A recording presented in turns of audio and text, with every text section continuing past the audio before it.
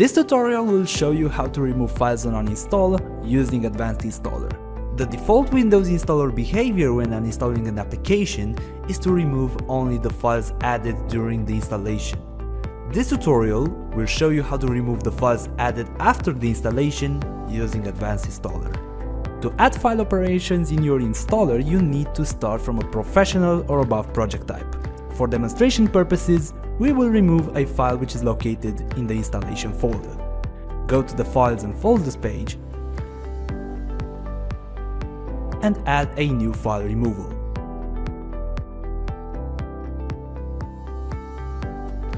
In the new file removal dialog, fill in the name edit box with the name of the file you want to be deleted.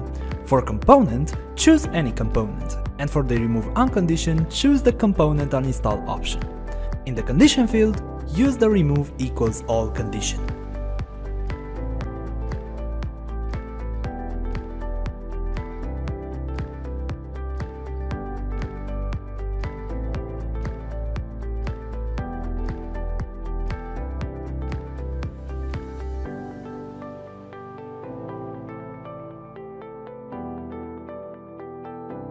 In the name field, you can replace both the name and the extension of the file with wildcards.